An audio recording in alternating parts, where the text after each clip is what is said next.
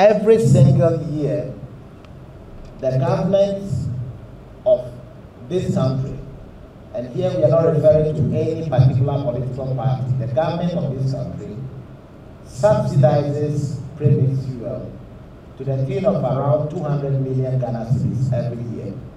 200 million Ghana cedis. Sometimes this could be around $40 million a year.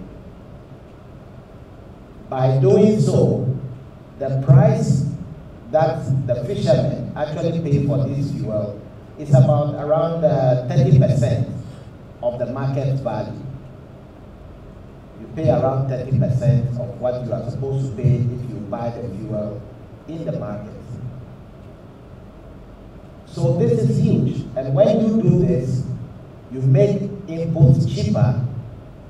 The implication is that fishermen can easily buy this fuel, then they go out there and catch fish.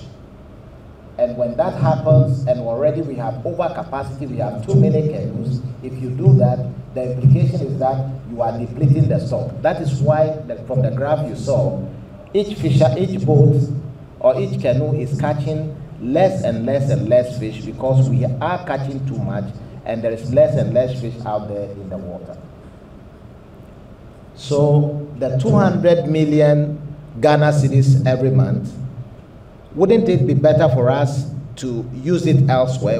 I mean, if you are supposed to make that decision and you have a situation where the fishery sector is overcapitalized and people have, the stocks are depleting and there is the danger that the stocks will completely collapse and the fishermen will not get fish anymore and we will have no fish to eat. We have to import all these fish from China and other places that we don't even know the quality.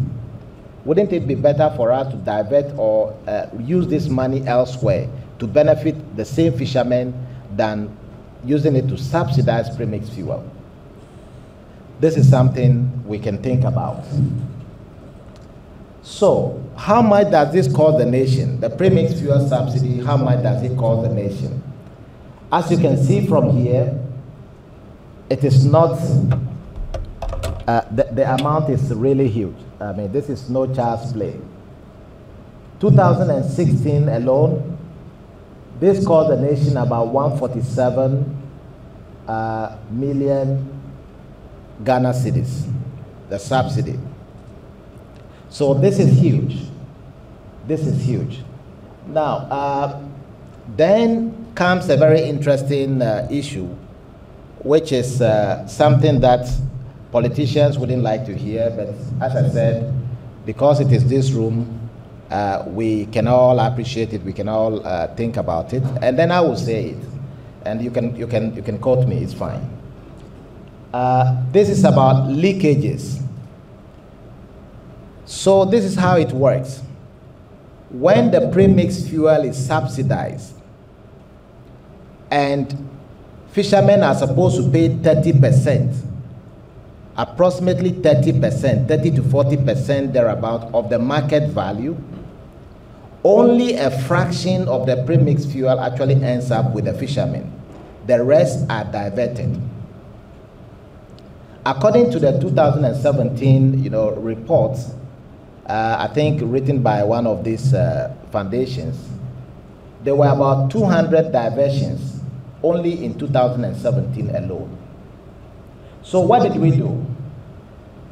I decided, I'm a researcher, I decided to take some statistics from different fleets, different fishing vessels, and then look at how much fuel they buy from this subsidized premix fuel and how much they buy from the open market, because fishermen are not able to get all the supplies from the subsidized source. And then after that, did a few computations based on some reasonable assumptions, then discovered that huge quantities of this fuel don't actually get to those fishermen. I don't know where they go to. So that one I can't tell you where they go to, but they don't really get to the fishermen. If those numbers we obtain and use for the computations are okay, then huge quantities of this fuel do not get to the fishermen. They end up elsewhere.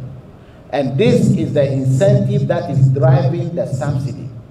Subsidize it, pretend that they are going to the fishermen, sell it somewhere, sell it, and then put the rest of the money in your pocket. So when it goes to the para market or the black market, it becomes twice the value that the fisherman pays. And then, you know, so they sell it for 60% of the original price, or I mean, so 60% of the market price. And then, you know, people benefit. I don't know who.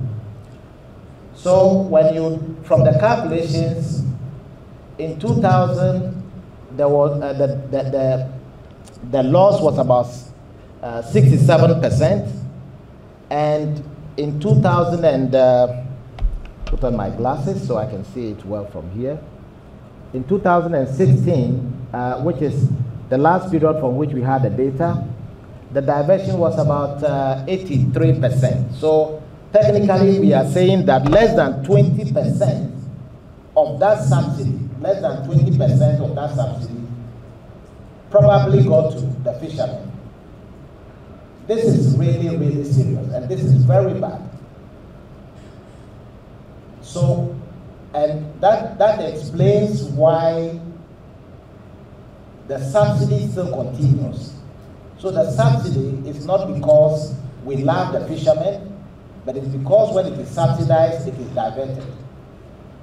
Because there is no economic reason, there is no social reason why we will be subsidizing fishing inputs when we know that the stocks are depleting and very soon we will have no fish in the water. So this is also an illegality.